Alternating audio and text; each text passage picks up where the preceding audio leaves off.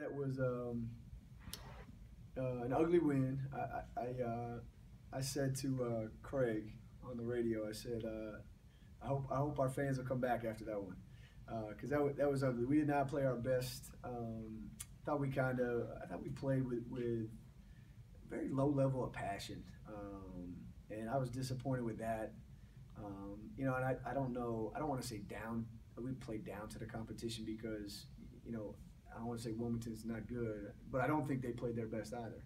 So I just disappointed with our level of energy throughout the game, our discipline with too many fouls. I thought we fouled way too much.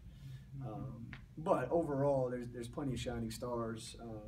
I thought it was a great breakout game for both Amber and Haley. I've seen Haley do that before. I had not seen that from Amber. So I was very pleased with that, and I thought Precious was poised. I thought Kamaya and Lexi contributed well too. So overall, I think a pretty team win.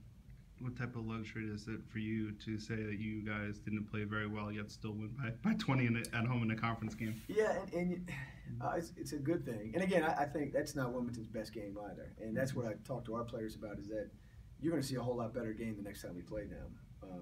I just felt like they didn't play great tonight either. But it is a luxury, and it's I'm looking at us, and I just want to play our best. I'm trying not to look at the score. I'm trying not to look at the outcomes all the time. And what I'm really trying to focus on is how our bounces, how our passions, how our focus is on a, they run an elevator play. Did we do that successfully? So, so we can get better for the next game. But those sort of things are what I'm focused on.